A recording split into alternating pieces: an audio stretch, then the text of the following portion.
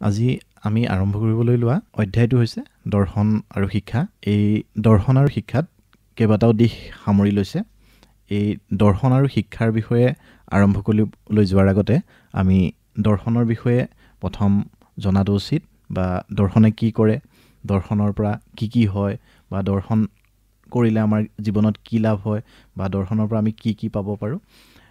প্ৰথমতে আমি যাব লাগিব যে দৰ্শন কাক বোলে। এই দৰ্শন কাক বোলে বুলি ক'বলৈ যাওঁতে আমি বুজিব লাগিব যে মানুহৰ মনটো হৈছে অনুসন্ধিৎসু মন। মানুহৰ অনুসন্ধিৎসু মনৰ পৰা মনৰ বাবে অতি প্ৰাচীন কালৰ পৰা মানুহে পৃথিৱীৰ উৎপত্তি, পৃথিৱীত থকা জীৱ জন্তু, প্ৰাকৃতিক নিয়ম আদিৰ সৃষ্টিকৰ্তা সম্পৰ্কে জানিবলৈ অবিৰত প্ৰচেষ্টা চলাই আহিছে। মানুহ কল্পনাপ্ৰিয়, আৰু এই কল্পনাপ্ৰিয় মানুহে সাধনাৰ সহায়েৰে মানুহৰ জীৱনৰ অৰ্থ, উদ্দেশ্য আৰু কৰ্তব্য আদিৰ বিষয়ে, বিশ্ব ব্ৰহ্মাণ্ডৰ বিষয়ে জানিবলৈ চেষ্টা কৰে। এনে সাধনাৰ ফলতে মানুহে জীৱন আৰু বিশ্ব ব্ৰহ্মাণ্ডৰ ৰহস্য উদ্ঘাটন কৰিবলৈ সক্ষম হৈছে। মানুহে সদায় সত্যক উপলব্ধি কৰিবলৈ, সত্যক বুজি পাবলৈ নতুন অভিজ্ঞতা আহৰণ কৰিব বিচাৰে, আৰু এনে সত্যৰ উপলব্ধি হৈছে দৰ্শন। দৰ্শন আৰু শিক্ষাৰ দিশ সকলোখিনি প্ৰকাশ পোৱাকৈ বা সকলোখিনি দিশ সামৰি এটা আলোচনা আমি কৰিবলৈ চেষ্টা কৰিছোঁ, যাতে আপোনালোকৰো উপকৃত হয় আৰু আহি থকা পৰীক্ষাত যাতে আপোনালোকে সুখ্যাতিৰে আগবাঢ়ি যাব পাৰে। এই অধ্যায়টোৰ লগত জড়িত কিছুমান উদ্দেশ্য বা লক্ষ্য আছে। সেই উদ্দেশ্যসমূহৰ বিষয়ে প্ৰথমতে জনাই ল'বলৈ বিচাৰিছোঁ। এই উদ্দেশ্যসমূহ হৈছে যে আমি এই অধ্যায়টোৰ পৰা দৰ্শনৰ বুৎপত্তিগত অৰ্থৰ বিষয়ে জানিব পাৰিম। দ্বিতীয়তে, দৰ্শনে কি দিশ সামৰি লৈছে বা ইয়াৰ কি বিষয় অন্তৰ্ভুক্ত হৈ আছে সেইসমূহেও জানিব পাৰিম। ইয়াৰ পিছত আছে শিক্ষা আৰু দৰ্শনৰ মাজত কেনেকৈ সম্পৰ্ক হয় বা সম্পৰ্কসমূহৰ বিষয়ে আমি বুজিবলৈ চেষ্টা কৰিম। তাৰ পিছত আছে যে শিক্ষাৰ পৰিপ্ৰেক্ষিতত দৰ্শনৰ প্ৰয়োজনীয়তা কি বা দৰ্শনে কেনেদৰে সহায় কৰে সেই বিষয়েও আমি এই অধ্যায়টোত আলোচনা কৰিম।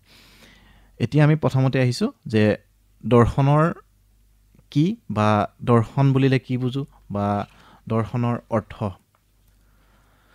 দৰ্শন হৈছে জীৱনৰ অস্তিত্ব, বাস্তৱতা আৰু সত্যক উপলব্ধিৰ বাবে কৰা এক চিন্তনশীল অনুসন্ধানৰ প্ৰক্ৰিয়া। ই মানুহে বাস কৰা জগতখনৰ জনাৰ আৰু প্ৰাকৃতিক আৰু প্ৰয়োজনীয় এক আকাংক্ষা। পাশ্চাত্য জগতত দৰ্শন মূলতঃ ইয়াৰ শব্দগত অৰ্থতে সত্য অন্বেষণৰ বৌদ্ধিক প্ৰক্ৰিয়াৰূপে বিবেচিত হৈছিল। আমি ভাৰতৰ দৰ্শনত যদি চাওঁ, ভাৰতীয় দৰ্শন প্ৰধানতে আধ্যাত্মিক। দৰ্শন হৈছে মানুহৰ প্ৰকৃতি আৰু মানুহে বাস কৰা বাস্তৱ জগতৰ প্ৰকৃতি সম্পৰ্কীয় ধাৰণা অধ্যয়নৰ এক বহল ক্ষেত্ৰ। দৰ্শনে মানৱ জীৱনৰ লগত জড়িত মৌলিক যিসমূহ বিষয় আছে সেইসমূহ চৰ্চা কৰে, আৰু মানুহৰ লগত বা মানুহৰ জীৱন যাত্ৰাত ই পথ প্ৰদৰ্শনো কৰে বুলি আমি ক'ব পাৰোঁ। দৰ্শনে মানৱ জীৱনৰ সকলো বিষয় আৰু ক্ষেত্ৰই দাৰ্শনিক চিন্তাৰ ধাৰাৰ দ্বাৰা প্ৰভাৱিত আৰু নিৰ্দেশিত হয়। অধ্যয়নৰ ক্ষেত্ৰ হিচাপে দৰ্শন আটাইতকৈ পুৰণি বিষয়সমূহৰ মাজৰ এটি বিষয়। ই হ'ল সকলো বিজ্ঞানৰ মাতৃস্বৰূপ। মানে আমি যিকোনো এটা বিষয় অধ্যয়ন কৰিবলৈ যোৱাৰ আগতে আমাক দৰ্শনটো লাগিবই। আন কথাত দৰ্শন হৈছে সকলো জ্ঞানৰ মূল। শিক্ষাই বিভিন্ন দাৰ্শনিক চিন্তাধাৰাৰ পৰা ইয়াৰ বিষয়বস্তুসমূহ আহৰণ কৰে। আমি এতিয়া যদি চাওঁ দৰ্শনৰ বুৎপত্তিগত অৰ্থৰ ফালৰ পৰা যদি চাওঁ, দৰ্শনৰ ইংৰাজী প্ৰতিশব্দ হৈছে ফিলচফি। এই ফিলচফিটো আহিছে গ্ৰীক শব্দৰ পৰা, ফিলছ আৰু ছফিয়া। এই শব্দ দুটা লগ লাগি ফিলচফি বা দৰ্শনৰ উৎপত্তি হৈছে। ইয়াত ফিলিঅ' শব্দৰ অৰ্থ হ'ল লভ, অৰ্থাৎ ভাল পোৱা, আৰু ছফিয়া শব্দৰ অৰ্থ হৈছে উইজডম, যিটো জ্ঞান। গতিকে দৰ্শনৰ উৎপত্তিগত ফালৰ পৰা আমি ক'ব পাৰোঁ যে লভ অফ উইজডম, মানে দৰ্শনে জ্ঞান অন্বেষণ কৰে যাৰ ভেটি হ'ল সত্যতা। ভাৰতীয় দৃষ্টিভংগীত ফিলচফিক দৰ্শন হিচাপে ব্যক্ত কৰে। দৰ্শন হৈছে এটা সংস্কৃত শব্দ আৰু প্ৰায়বোৰ ভাৰতীয় ভাষাতে ইয়াক প্ৰয়োগ কৰা হয়। দৰ্শন শব্দটোৰ অৰ্থ দৃষ্টি বা চোৱা। ভাৰতীয় ঋষিমুনিসকলে তেওঁলোকৰ সাধনাৰ যোগেদি লাভ কৰা জ্ঞান অভিজ্ঞতাক দৰ্শনৰ যোগেদি প্ৰকাশ কৰিছিল। অতি প্ৰাচীন কালৰে পৰা দাৰ্শনিকসকলৰ মাজত বিশ্বব্ৰহ্মাণ্ড, জন্ম, মৃত্যু, দুখ, আনন্দ আদিৰ ৰহস্য উদ্ঘাটনৰ বিভিন্ন প্ৰচেষ্টা চলি আছে। ইতিহাসৰ বিভিন্ন সময়ত এই ৰহস্য ক্ষেত্ৰৰ ওপৰত বিভিন্ন চেষ্টা বা প্ৰচেষ্টা চলি আহিছে।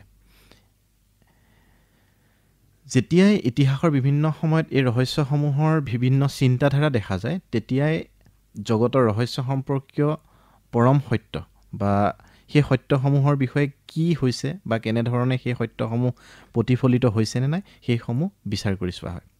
সত্য অন্বেষণৰ এই নিৰন্তৰ প্ৰচেষ্টাই হৈছে দৰ্শন।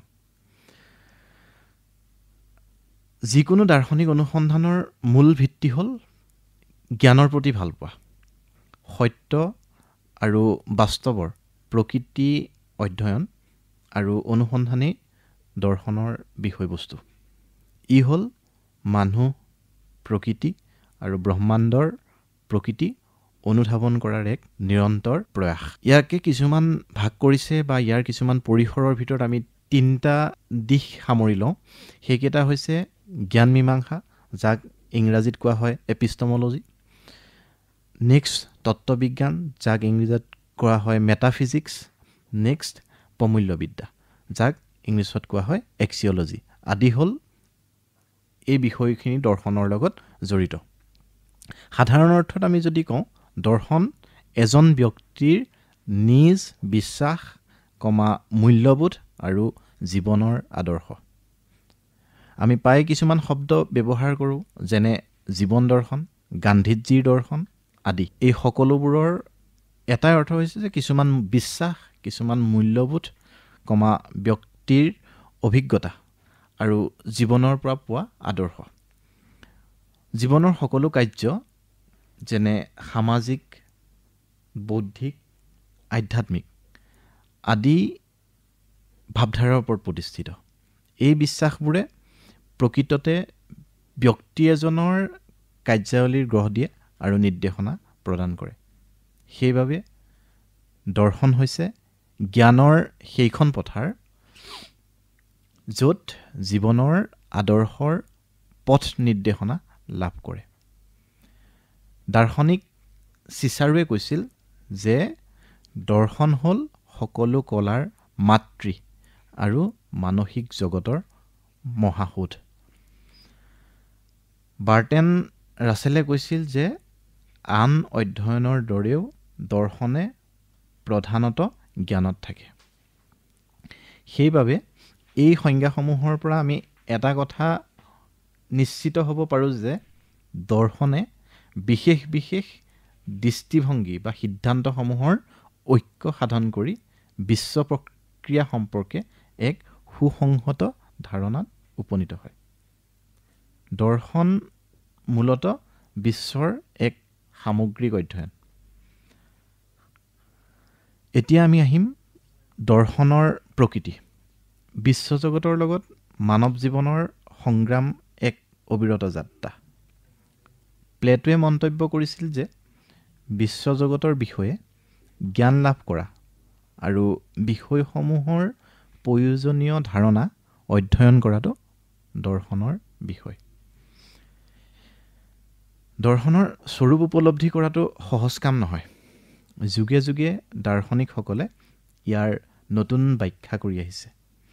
সেইবাবে দৰ্শনৰ প্ৰকৃতিসমূহ অলপ বেলেগ বেলেগ ধৰণৰ হয় আৰু সেইসমূহ আমি আলোচনা কৰিবলৈ ওলাইছোঁ। এই দৰ্শনে জীৱ, আত্মা, জগত ইত্যাদিৰ সম্বন্ধে অধ্যয়ন কৰে।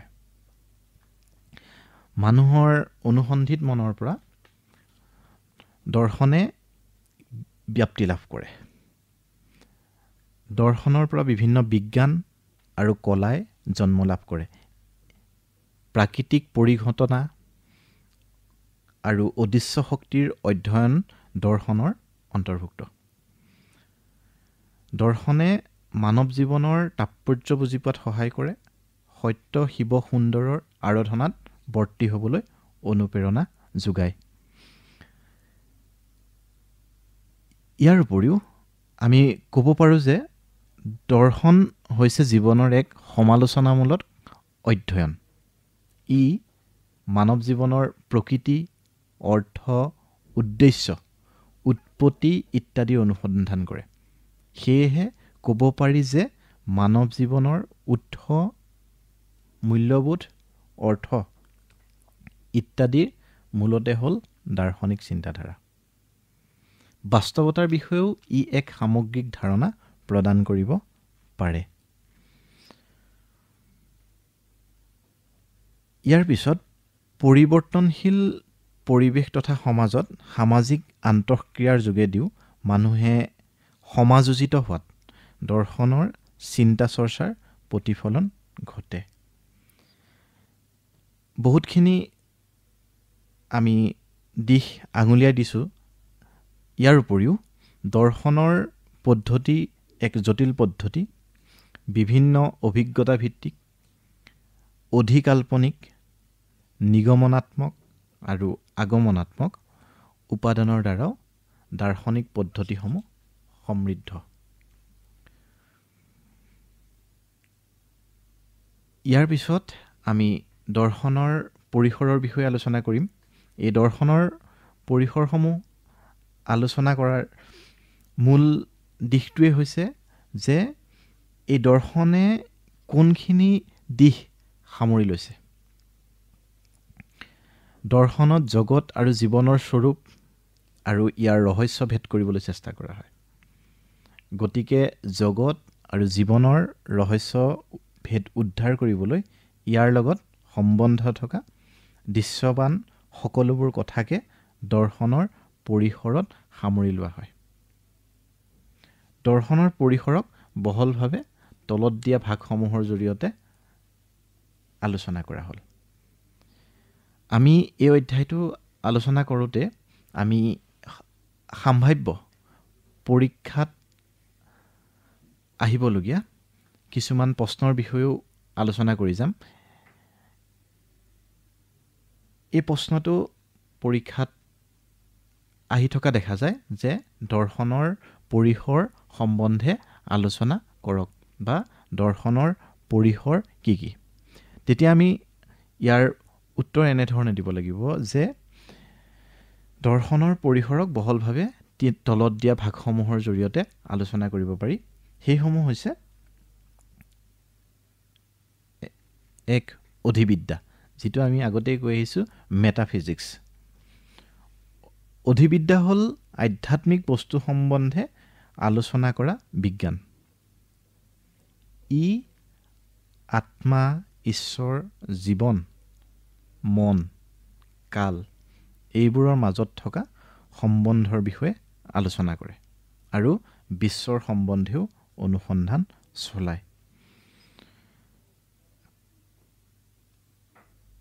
এই অধিবিদ্যা ইংৰাজী প্ৰতিশব্দটো মেটাফিজিক্স, গ্ৰীক শব্দ মেটা আৰু ফিজিকা শব্দ দুটাৰ পৰা আহিছে।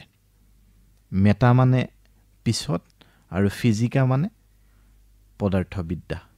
গতিকে বুৎপত্তিগত ফালৰ পৰা অধিবিদ্যাৰ অৰ্থ হ'ল যি পদাৰ্থবিদ্যাৰ পিছত আহে বা যি পদাৰ্থবিদ্যাৰ বাহিৰত। এই মেটাফিজিক্স শব্দটো পোনপ্ৰথমবাৰৰ বাবে গ্ৰীক দাৰ্শনিক এৰিষ্টটল আৰু তেওঁৰ শিষ্যবোৰে প্ৰয়োগ কৰিছিল। এই অংশখিনিৰ পৰা আমি যদি বিশ্লেষণ কৰোঁ তেতিয়াহ'লে ইয়াত 1 নম্বৰৰ প্ৰশ্ন দুটা পাম আমি।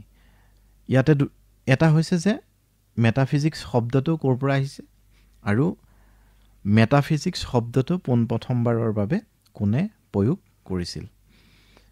আপোনালোকে সেই উত্তৰখিনি ইয়াতে পাব যে মেটাফিজিক্স শব্দটো মেটা আৰু ফিজিকাৰ পৰা আহিছে আৰু মেটাফিজিক্স শব্দটো পোনপ্ৰথমবাৰৰ বাবে দাৰ্শনিক এৰিষ্টটলে প্ৰয়োগ কৰিছিল।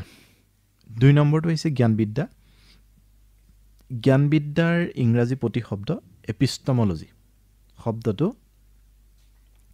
এপিষ্টম আৰু লগছ এই দুটা গ্ৰীক শব্দৰ পৰা উৎপত্তি হৈছে।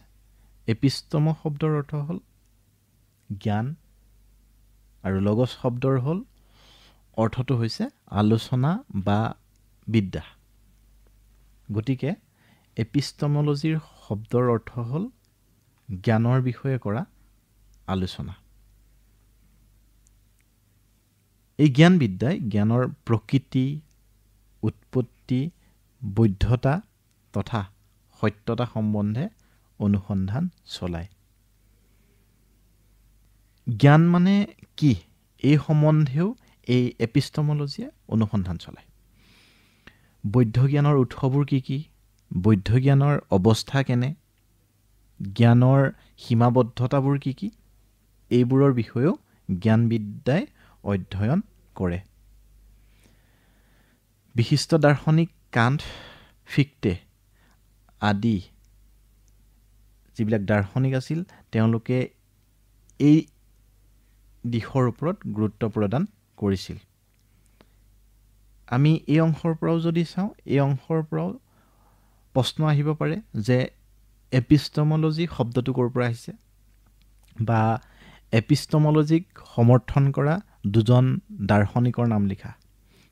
তেতিয়া আমি ইয়াৰ উত্তৰত ক'ব লাগিব যে এপিষ্টমলজি শব্দটো গ্ৰীক শব্দ এপিষ্টম আৰু লগজৰ পৰা আহিছে। দ্বিতীয়তে আমি দুজন দাৰ্শনিকৰ নাম ক'বলৈ কৈছিলে আমাক, সেই দাৰ্শনিক দুজন হৈছে কাণ্ট আৰু ফিক্টে। 3 নম্বৰত আমি পাম প্ৰমূল্যবোধ, যিটোক কোৱা হয় এক্সিঅলজি। প্ৰমূল্যবিদ্যাৰ এই এক্সিঅলজি শব্দটো গ্ৰীক শব্দ এক্সিছৰ পৰা আহিছে। এক্সিঅছ শব্দৰ অৰ্থটো হৈছে মূল্যবোধ, ভেলু। গতিকে এক্সিঅলজিটো হৈছে মূল্যবোধৰ লগত জড়িত আলোচ্য বিষয়। ই দৰ্শনৰ সেইবোৰ বিভাগক অন্তৰ্ভুক্ত কৰে যিবোৰে বিভিন্ন মূল্যবোধ, মানৱ জীৱনৰ উদ্দেশ্য আৰু আদৰ্শ সম্বন্ধে আলোচনা কৰে।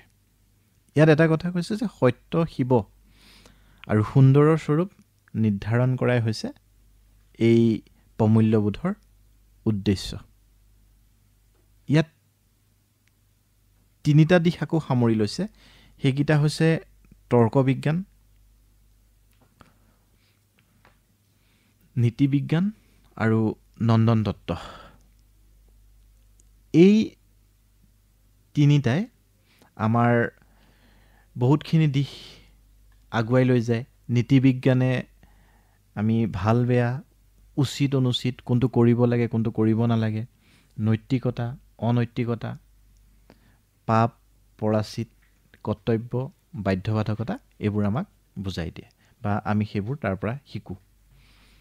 ইয়াৰ উপৰিও যিটো এস্থেটিক কৈছে, সেই এস্থেটিকটোৱে আমাৰ নন্দন যিটো সৌন্দৰ্য, আমি সৌন্দৰ্যৰ কাৰণে এই পৃথিৱীত জীয়াই আছোঁ সকলো। আৰু সৌন্দৰ্যৰ প্ৰকৃতি বা আৰু তাৰ প্ৰমাণ বা যথাৰ্থতা কি, তাৰ বিষয়ে এই নন্দন তত্ত্ব যিটো এস্থেটিক মূল্যবোধ সেইটোৱে আলোচনা কৰে।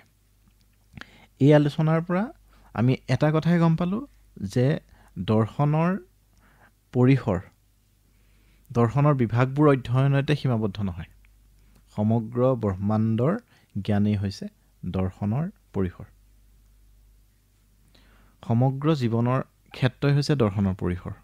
সকলো ধৰণৰ অধ্যয়ন আৰু চিন্তাৰ বাবে দৰ্শনৰ সহায় অপৰিহাৰ্য। ইয়াৰ অবিহনে কোনো বিষয়ে পদ্ধতিগতভাৱে আলোচনা কৰিব নোৱাৰি। ইয়াৰ পিছত আমি আলোচনা কৰিম আমাৰ এইখিনি মূল বিষয়ৰ লগত এতিয়া আমি মূল বিষয়লৈ আগবাঢ়িম। সেই মূল বিষয়টোৱে হৈছে শিক্ষা দৰ্শন। আমি শিক্ষা দৰ্শনৰ আগতে এইখিনি আমাক জানিব লাগিব যে দৰ্শন মানে কি, আৰু ইয়াৰ পৰা আমি যিখিনি কথা কৈছোঁ সেইখিনিৰ পৰা তোমালোক চাগে উপকৃত হ'ব বুলি ভাবিছোঁ।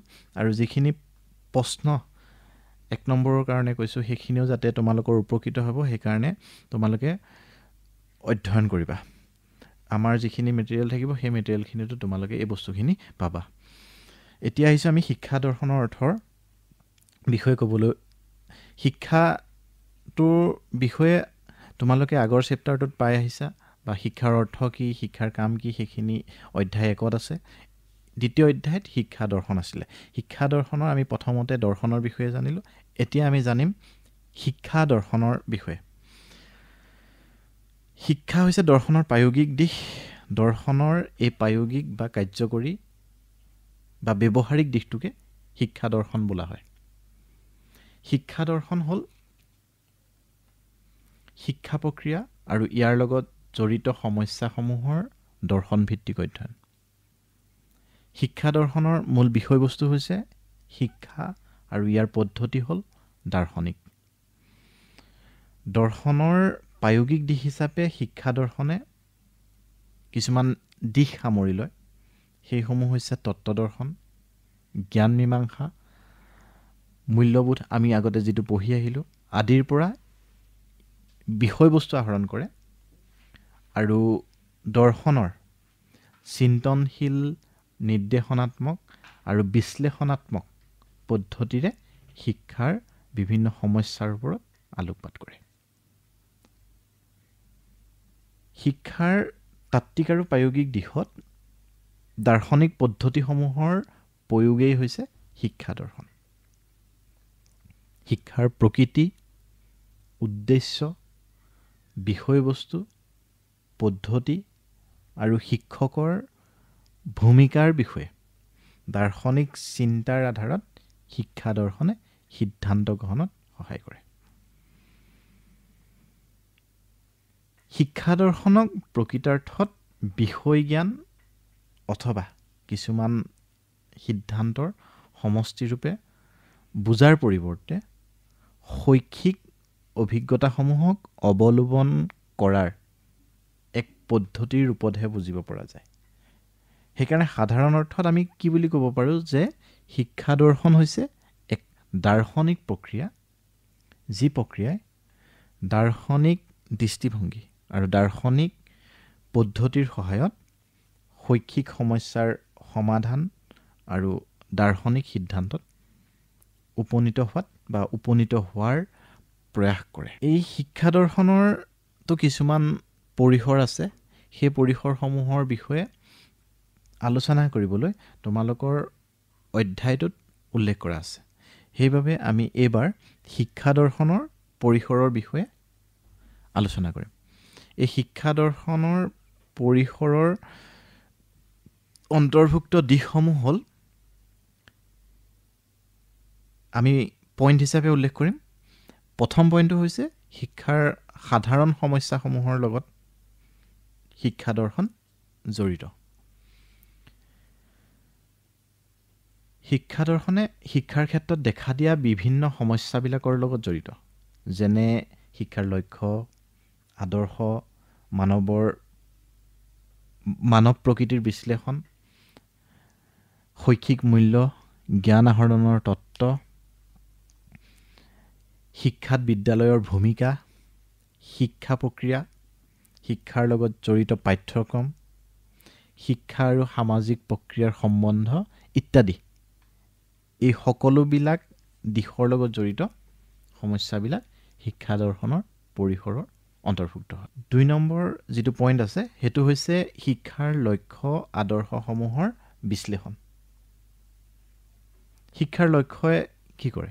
শিক্ষাৰ লক্ষ্যৰ পৰা আমি কি কৰিব পাৰোঁ, বা শিক্ষাৰ লক্ষ্যই এজন ব্যক্তিক কেনেকৈ বিশ্লেষণ কৰিব পাৰে? শিক্ষাৰ লক্ষ্য যেনে চৰিত্ৰ গঠন, সুনাগৰিক কৰি গঢ়ি তোলা, জিৰণি সময়ৰ উপযুক্ত ব্যৱহাৰ কৰা, আন্তৰ্জাতিক বুজাবুজিৰ বাবে মূল্যায়ন কৰা, সামাজিক পৰিৱৰ্তন সম্পৰ্কে বুজি উঠা, সামাজিক আৰু ব্যক্তিকেন্দ্ৰিক লক্ষ্য,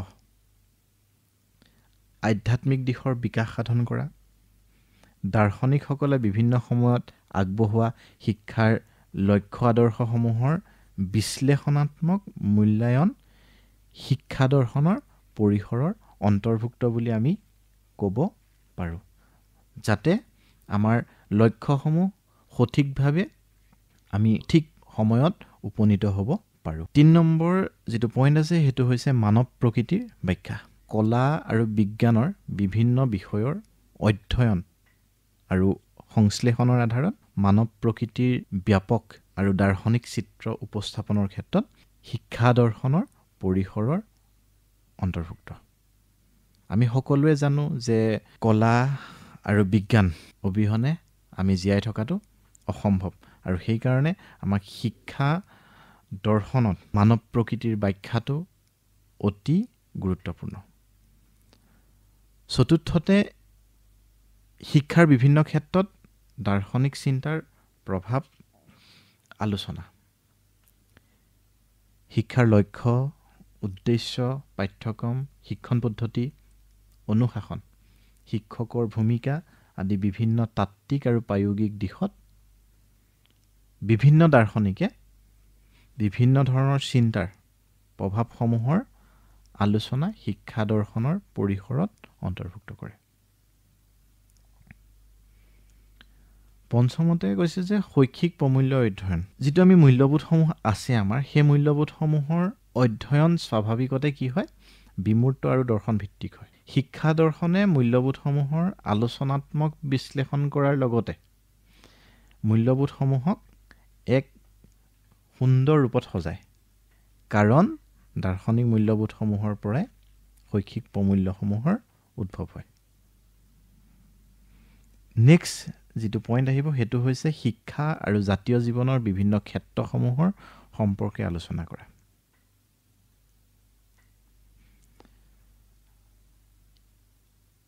আমি জাতীয় জীৱন বুলি ক'লে কিছুমান বুজি পাওঁ যে অৰ্থনৈতিক আৰু ৰাজনৈতিক ব্যৱস্থাৰ লগত থকা পাঠ্যক্ৰম,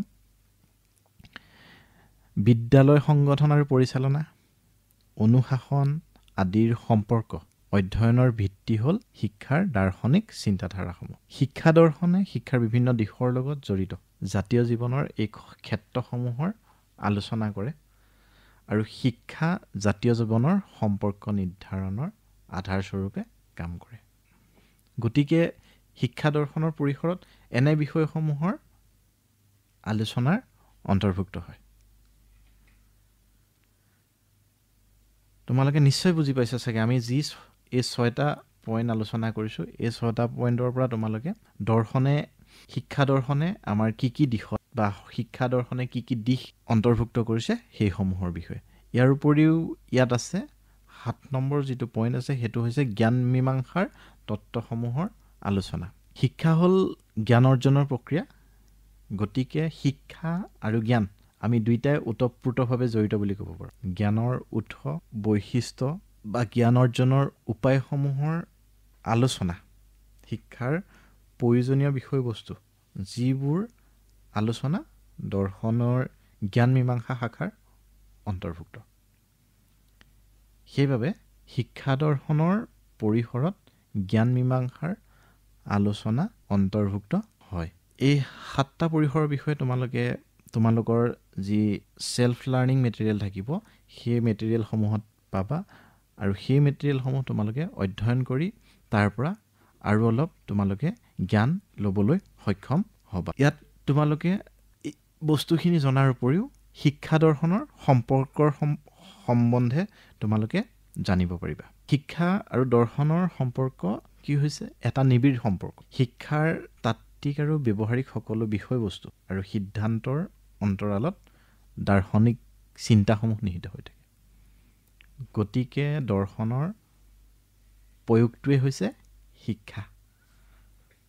আমি যদি চাওঁ শিক্ষা আৰু দৰ্শনকনো কেনেকৈ সম্পৰ্ক কৰিব পাৰি, বা কেনেকৈ সম্পৰ্ক কৰিলে তোমালোকে বুজি পাবা, বা কি কি বিষয় বা কেনেকুৱা ধৰণৰ দিশসমূহ ইটোৰ লগত সিটো জড়িত হৈ আছে, সেই দিশসমূহ হৈছে এনেধৰণৰ।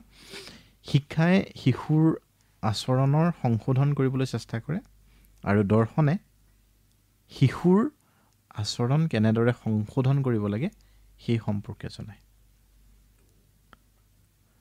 দৰ্শন হৈছে জ্ঞান আৰু শিক্ষা,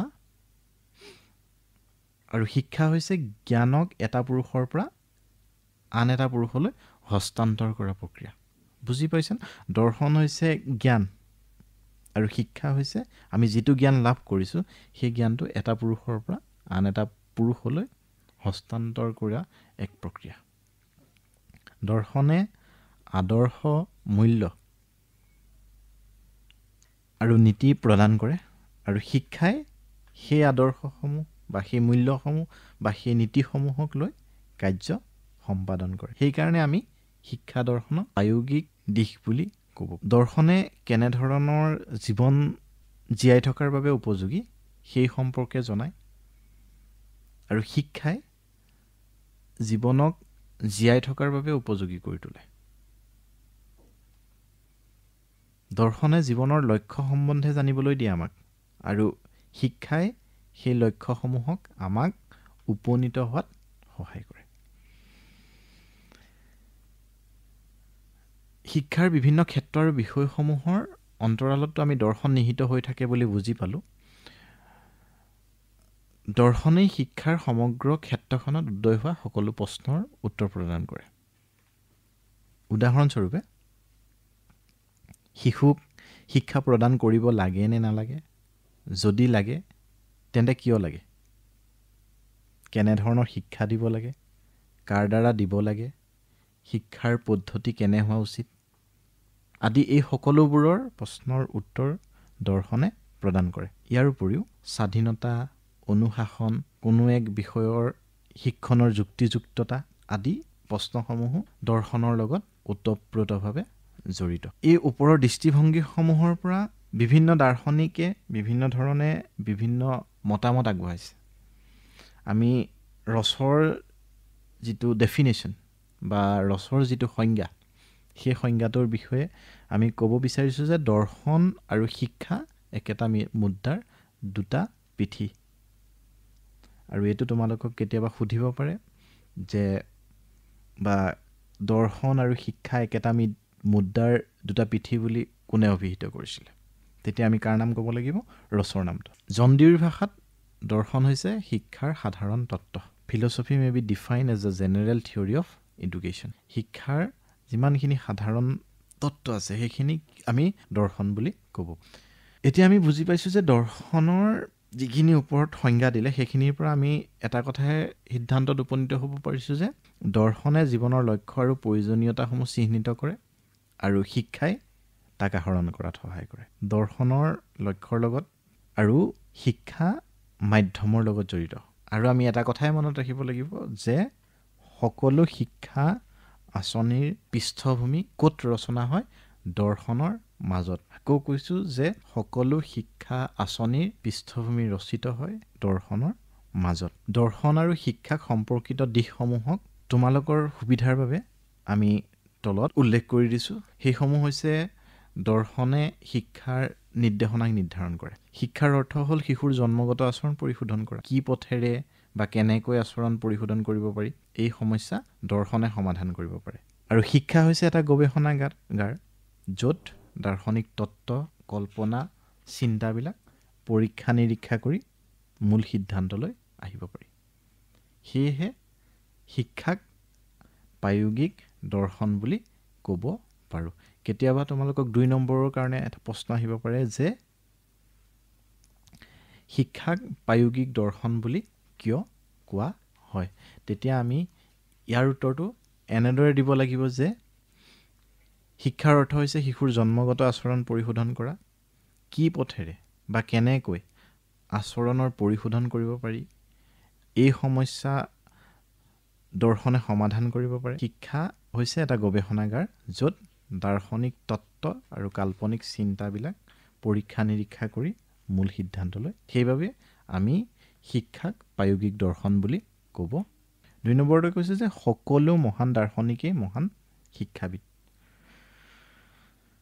প্লেটোৰ পৰা আৰম্ভ কৰি বৰ্তমানলৈকে সকলো মহান দাৰ্শনিকে একোজন মহান শিক্ষাবিদ। মহান দাৰ্শনিক লক, ৰুছো, স্পেন্সাৰ আদি সকলো মহান আধুনিক যুগলৈ যদি চাওঁ মহাত্মা গান্ধী, ৰবীন্দ্ৰনাথ ঠাকুৰ, বিবেকানন্দ আদি মহান শিক্ষাবিদসকল দাৰ্শনিক। তৃতীয়তে দৰ্শনৰ প্ৰচাৰত শিক্ষা হৈছে যুগমাধ্যম। দাৰ্শনিক এজনে সদায় সত্যৰ বাবে পৰিভ্ৰমণ কৰে। মানুহৰ প্ৰকৃত লক্ষ্য, প্ৰকৃত আচৰণ আৰু জগতত প্ৰকৃত আচৰণ সম্বন্ধে তেওঁ থিৰাং কৰে। বহু কষ্ট আৰু সাধনাৰ ফলস্বৰূপে তেওঁ সত্য সম্পৰ্কে ধাৰণা কৰি কিছুমান লক্ষ্য, আদৰ্শ, মূল্যবোধ স্থাপন কৰে আৰু আনৰ আদৰ্শ, বিশ্বাসক নিজৰ আয়ত্তলৈ আনিব পাৰে। এই সকলো কাৰ্য শিক্ষাৰ জৰিয়তে আৰম্ভ কৰিব পাৰি। সেইকাৰণে আমি কৈছোঁ যে দৰ্শনৰ প্ৰচাৰত শিক্ষা হৈছে এক যুগমাধ্যম। বুজিছা চাগে নিশ্চয়। চতুৰ্থতে কৈছে আধুনিক দৰ্শনত শিক্ষাৰ প্ৰভাৱ। 19 শতিকাৰ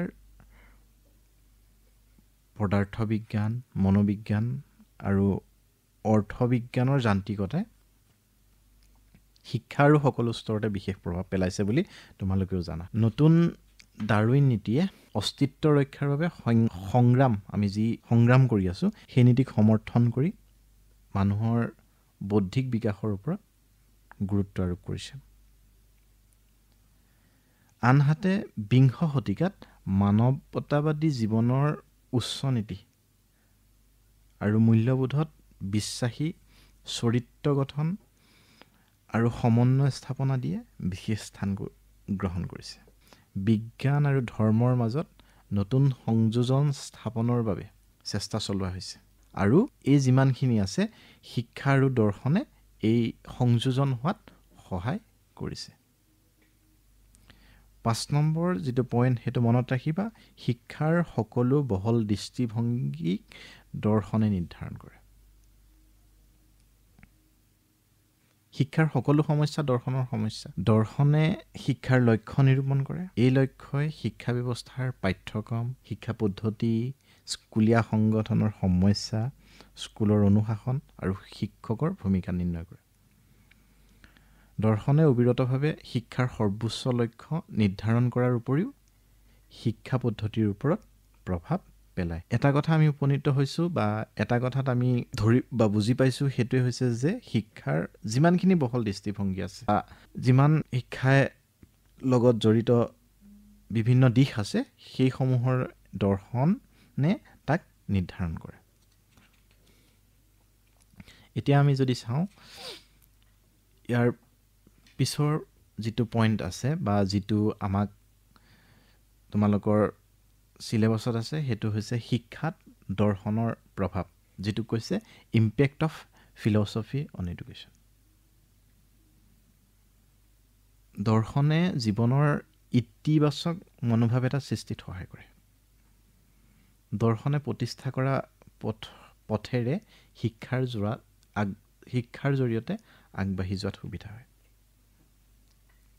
শিক্ষাৰ সকলোবিলাক দিশতে দৰ্শনে প্ৰভাৱ বিস্তাৰ কৰে।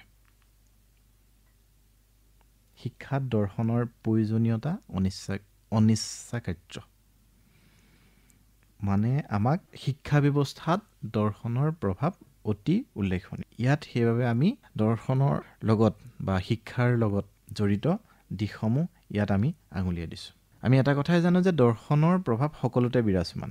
ধৰ্ম, সাহিত্য, ৰাজনীতি, সমাজনীতি আদি সকলোতে দাৰ্শনিক চিন্তাৰ প্ৰভাৱ পৰিলক্ষিত হয়।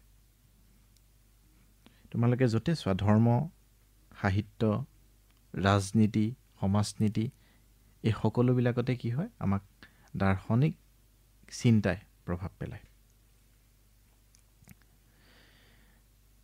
নেক্সট, শিক্ষাৰ জৰিয়তে জন্মৰ সময়ত এটা উপন্নত অৱস্থাত থকা শিশুৱে সামাজিকভাৱে গ্ৰহণযোগ্য আচৰণ লাভ কৰিবলৈ প্ৰয়াস কৰে। এই কাৰ্য সম্পাদনত দৰ্শনেহে প্ৰকৃত দিশ নিৰ্দেশ কৰে আৰু শিক্ষা প্ৰক্ৰিয়াক অৰ্থ প্ৰদান কৰে। শিক্ষা ক্ষেত্ৰত কেতিয়াবা সমস্যাৰ সৃষ্টি হয়। দেখিছাই, শিক্ষা তোমালোকে পাইছা, শিক্ষাৰ ক্ষেত্ৰত বহুতখিনি সমস্যা আছে বা সেই সমস্যাখিনি তোমালোকে সন্মুখীন হৈছা। যেনে শিশুসকলক কেনেধৰণৰ শিক্ষা প্ৰদান কৰিব লাগে, শিশুক কেতিয়াৰ পৰা শিক্ষা প্ৰদান কৰিব লাগে ইত্যাদি।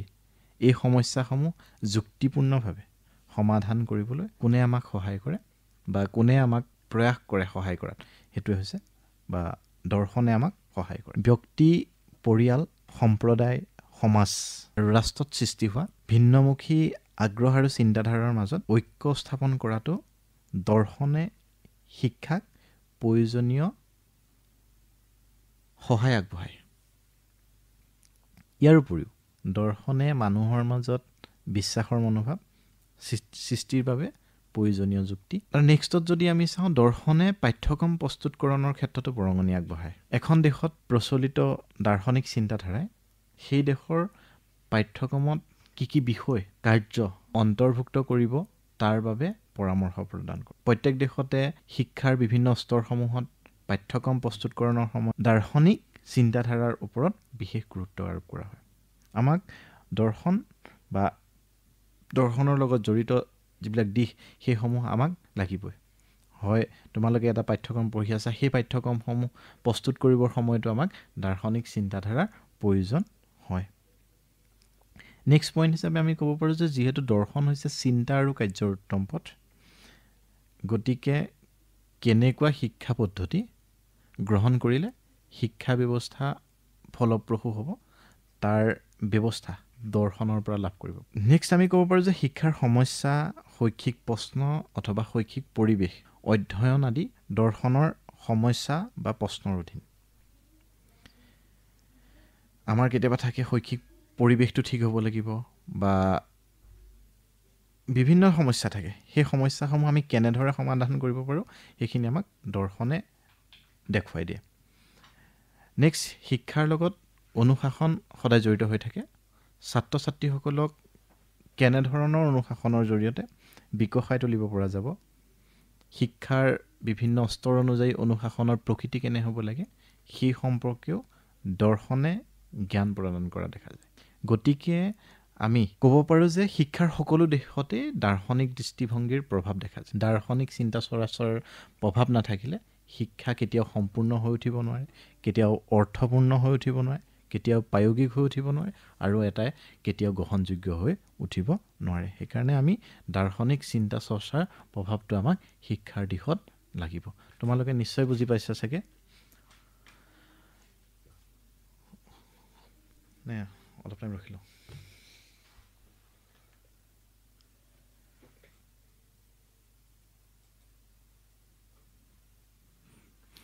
এডুকেশ্যন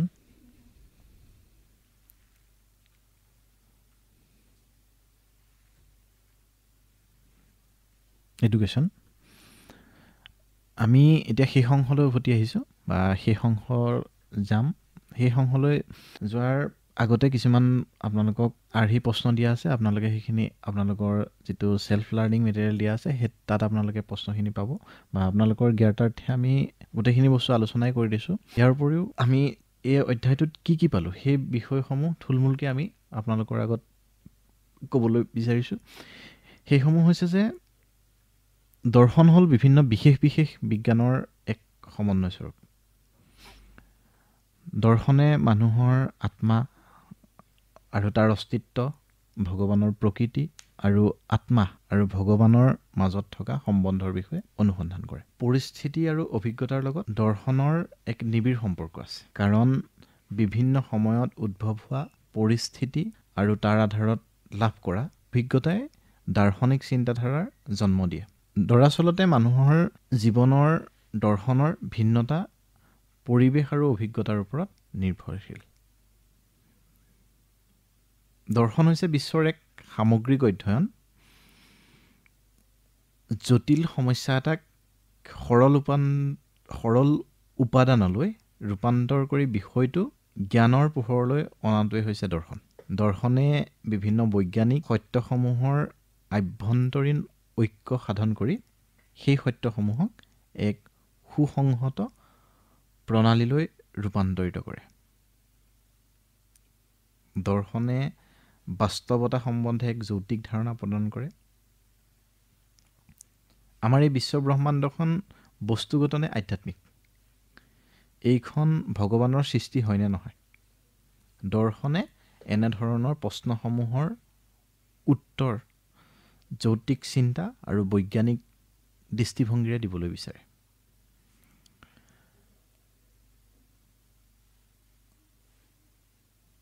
দৰ্শনৰ পদ্ধতি হৈছে জটিল পদ্ধতি, বিভিন্ন অভিজ্ঞতা ভিত্তিক, অধিকাল্পনিক, নিগমনাত্মক আৰু আগমনাত্মক উপাদানৰ দ্বাৰা দাৰ্শনিক পদ্ধতিসমূহ সমৃদ্ধ।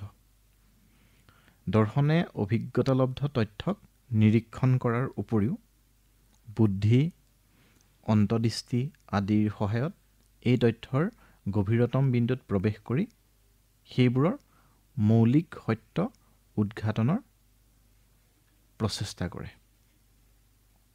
সেইবাবে জীৱন আৰু দৰ্শন এটা আনটোৰ লগত সম্বন্ধযুক্ত। দৰ্শন অবিহনে জীৱন অসম্পূৰ্ণ আৰু বিসংগতিপূৰ্ণ। ঠিক একেদৰে জীৱন অবিহনেও দৰ্শনৰ কোনো অস্তিত্ব নাথাকে। সেয়েহে দৰ্শনক জীৱন আৰু অভিজ্ঞতাৰ সমালোচনা বুলি কোৱা হয়। শিক্ষাৰ লগত দৰ্শনৰ এক গভীৰ সম্বন্ধ আছে। শিক্ষা আৰু দৰ্শন এটা মুদ্ৰাৰে দুটা পিঠি স্বৰূপ। এইটো নিশ্চয় মনত আছে। কোনে কৈছিল যে শিক্ষা আৰু দৰ্শন এটা মুদ্ৰাৰ দুটা পিঠি?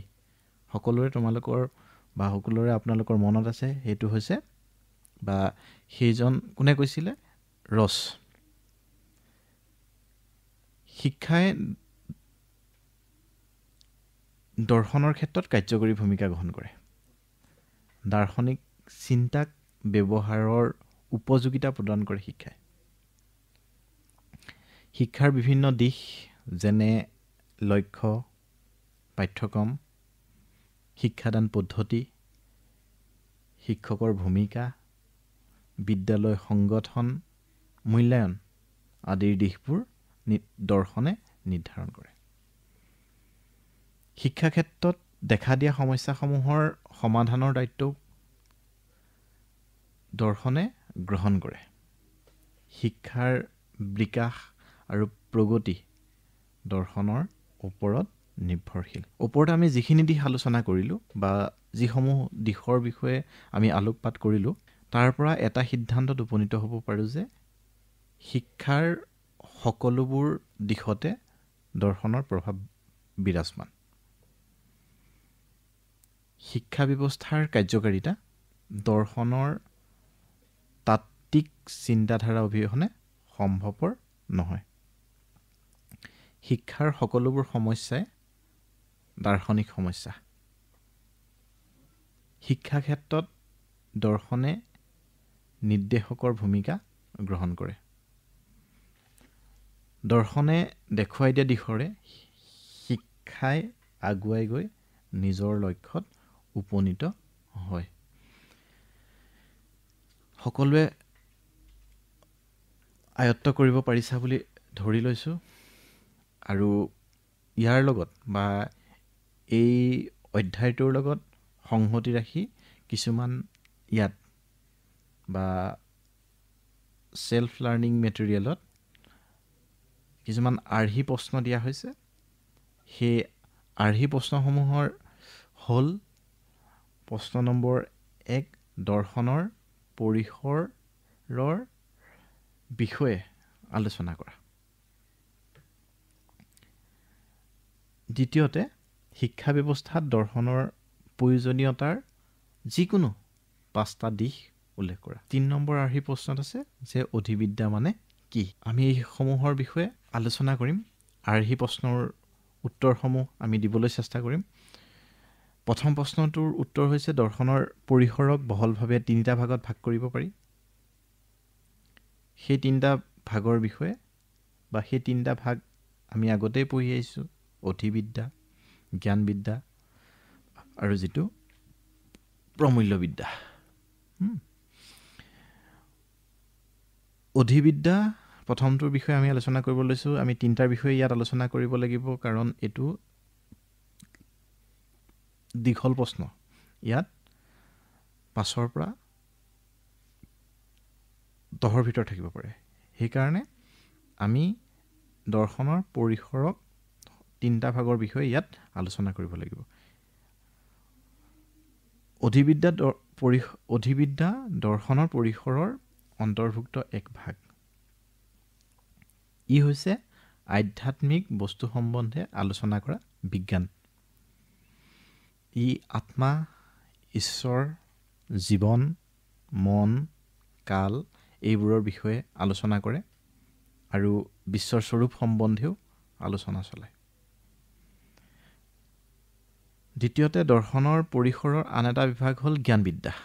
ই জ্ঞানৰ প্ৰকৃতি, উৎপত্তি, বৈধতা তথা সত্যতা সম্বন্ধেও অনুসন্ধান চলায়। বিশিষ্ট দাৰ্শনিক কাণ্ট, ফিক্টে আদিয়ে জ্ঞানৰ ওপৰত বিশেষ গুৰুত্ব প্ৰদান কৰিছিল। তৃতীয়তে দৰ্শনৰ পৰিসৰৰ আন এটা ভাগ হ'ল প্ৰমূল্যবোধ। এই বিভাগে দৰ্শনৰ সেইবোৰ বিভাগক অন্তৰ্ভুক্ত কৰে যিবোৰে বিভিন্ন মূল্যবোধ, মানৱ জীৱনৰ উদ্দেশ্য আৰু আদৰ্শ সম্বন্ধে আলোচনা কৰে। তোমালোকে বা আপোনালোকে পৰীক্ষাত নিজৰ ভাষাত কথাখিনি লিখিবলৈ চেষ্টা কৰিব। 2 নম্বৰ প্ৰশ্নৰ উত্তৰটো হ'ল শিক্ষা ব্যৱস্থাত দৰ্শনৰ প্ৰয়োজনীয়তাৰ 5টা দিশ।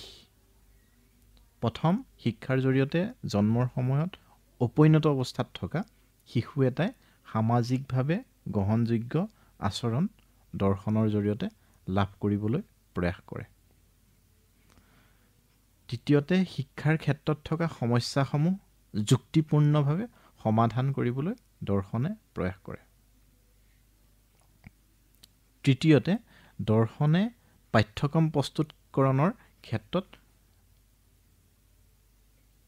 বৰঙণি আগবঢ়ায়। পাঠ্যক্ৰম আমি কেনেকৈ প্ৰস্তুত কৰিব লাগে, কেনেকৈ পাঠ্যক্ৰম প্ৰস্তুত কৰাৰ ছাত্ৰ ছাত্ৰীসকলৰ উপযোগী হয়নে নহয়, সেই সকলোখিনি দিশ দৰ্শনে নিৰ্ধাৰণ কৰে। শিক্ষকৰ দাৰ্শনিক দৃষ্টিভংগীত দৰ্শনৰ প্ৰভাৱ বিৰাজমান। আমাক 5টা পইণ্ট লিখিবলৈ দিছে। এইটো 5 নম্বৰ পইণ্ট, শিক্ষাৰ বিভিন্ন স্তৰ অনুযায়ী অনুশাসনৰ প্ৰকৃতি কেনে হ'ব লাগে সেই সম্পৰ্কেও দৰ্শনে আমাক জ্ঞান প্ৰদান কৰে।